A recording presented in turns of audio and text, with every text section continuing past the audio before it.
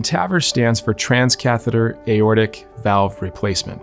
So we're able to replace your valve, your aortic valve specifically, in a way that allows people to commonly go home as early as the next day after their procedure, which is really a terrific thing. And it's a really fantastic way to get people who wouldn't do well with surgery, or people who don't love the idea of surgery, back on their feet quickly and get them feeling better in an immediate way. And the recovery is much better and faster than the traditional ways that we used to do it.